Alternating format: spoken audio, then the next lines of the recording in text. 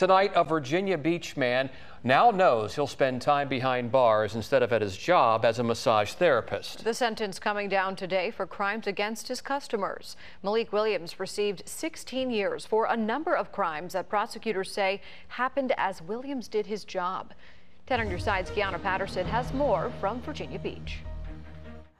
Malik Williams will spend 16 years behind bars for assaulting his client. Now, one of the clients that was assaulted says she thinks about the assault every single day. She calls it a scar that cannot be erased. Now she's taking a stand against sexual assault.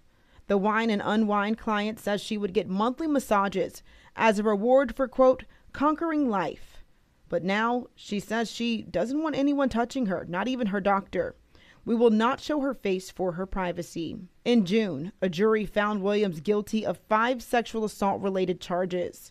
Today in court, the 29-year-old was surrounded by family and sitting with his head down. Williams' mom took the stand saying he was raised to be God-fearing. She says her son's actions also left a scar on his family. During an interview with police, Williams told detectives he was performing sexual acts for about a year. He adds he would use the client's body language for consent. His defense attorney, Damon Robinson, believes Williams should have never been convicted, as he's a father of a 6-year-old and has no previous record.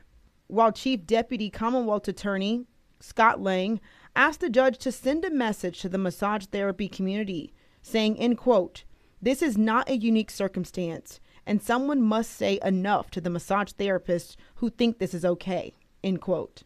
The woman says she was assaulted as a 12-year-old, and now she's reliving that trauma all over again at 50.